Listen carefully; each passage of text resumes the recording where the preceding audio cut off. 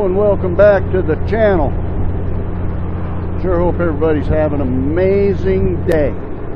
Amazing day. It is absolutely beautiful today, but it's not going to last. We've got more rain coming. I know you're probably sick and tired of me talking about more rain coming, but you know what? That affects every aspect of my life. It affects every aspect of me making a living, and it affects my business dramatically. So yeah, the rain is really pissing me off. But welcome back. It's your favorite denture wearer. I sure hope everybody's doing okay today. I have to embrace the beautiful days, the gorgeous days, because I'm still only getting 1 or 2 or 3 days a week that I can work. The rest of the time it's freaking raining. So I have to really get out there and hustle up the money. So today I went to a place where I had several previous customers, but they were individuals, and now the company itself called me and said, hey, we got some damage to our trucks glass that we'd like to get taken care of as well. So I went out there, and there was supposed to be like more than one, but apparently there was only one truck in the yard, and that's fine. I still showed up, I still did the job, and I still didn't overcharge them.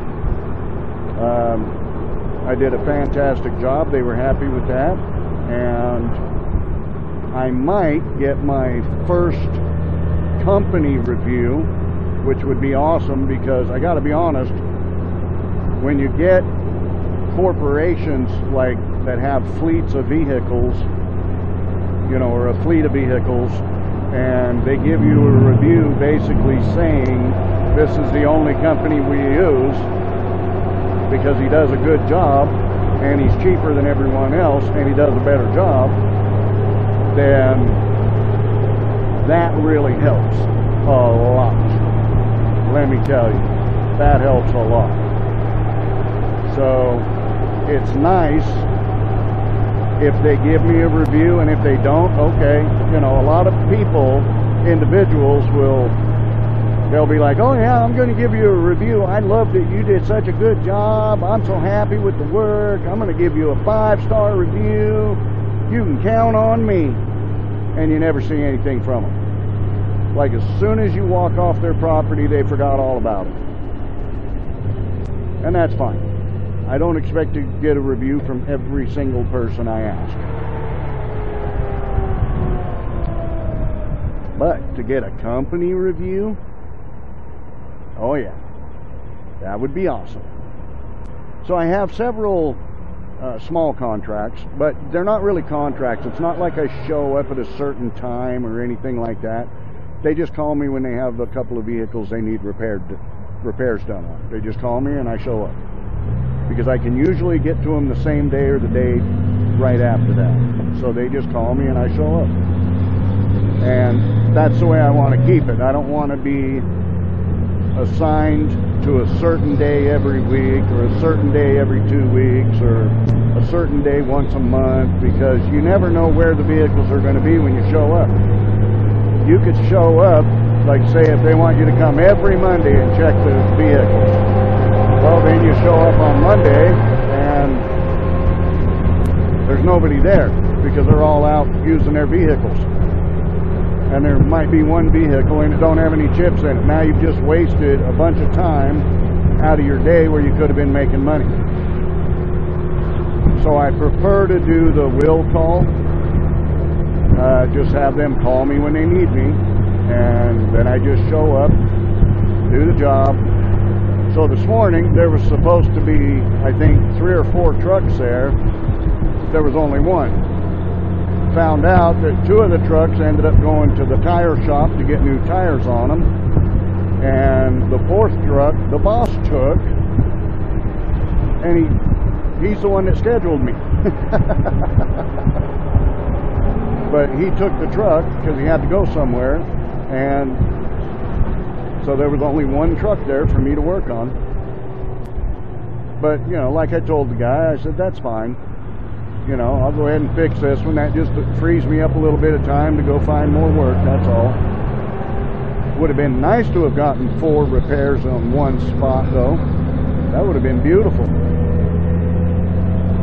And sometimes that happens, sometimes it doesn't.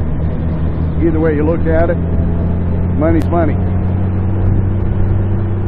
So I got a long ride back to where I was beating the street the other day.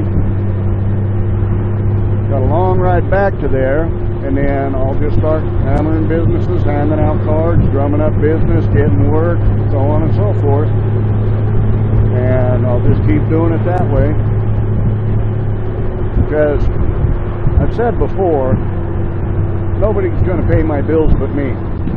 Now here's the thing. So for as much as I'm struggling, that's because I'm $55,000 in debt on motorcycles, $26,000 in debt on credit cards. I have personal loans. You know, plus I have all my normal bills to pay, like insurance for the business and insurance for the bikes and cell phone and rent and gas and business supplies and, you know, all this other stuff. So somebody asked me, is it really worth having your own business if you're struggling to pay your bills? And I said, when I was working, I was still struggling to pay my bills. The difference is I had a lot less bills. Yes, I made less money. That's not a bad thing. I made good money for what I was doing, but I made less money, but I had less bills, and I was still struggling to pay my bills. So even though I make a lot more money now, I have a lot more debt and a lot more bills, so I'm still struggling to pay my bills. It doesn't matter. The struggle is real. It's here. I have to work through it and get to the point where my debt is greatly reduced. Because once my debt is greatly reduced, if I'm still making the same money, I'll actually be able to put money in the bank and save it. So it's all relative to what your situation is. Now, if you're living in, if you make, let's use this for an example. Say you make $3,000 a month, and you live in a tent, and you pay $200 a month for your spot for your tent, and you ride the bus everywhere, and a bus pass for the month costs $50. So that's $250 out of that $3,000. It still leaves you with $37.50 or at $27.50. That's what that leaves you with. Now, if you have a cell phone, you're probably paying $50 a month free. So now you still have $2,700. If that's all the bills you have, you should easily be able to bank up money. Start putting money away. You should be able to save at least $1,500, or for that matter, $2,000 a month, because I doubt very seriously if you're going to spend $700 a month on groceries. So you should be able to bank up. But if you make $3,000 a month and you have a $1,000 a month car payment combined with insurance, so let's say your car payment is $600, your insurance is $400, that'd be $1,000 a month. Now let's say you're paying $1,500 a month for rent, and that only leaves you $500, right? $500. And that doesn't include any of your other bills like your cell phone. So that's what I mean about it being relative. So even if I make 10 grand a month right now, I'm not saying I make that much, but if I did, my bills would be about $9,500 a month, because it takes money to make money, and your first year is going to suck, just like having dentures.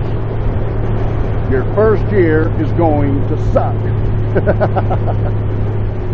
So my first year in business, is going to suck as I build up the business, work on getting more business and getting more income and getting debt reduced.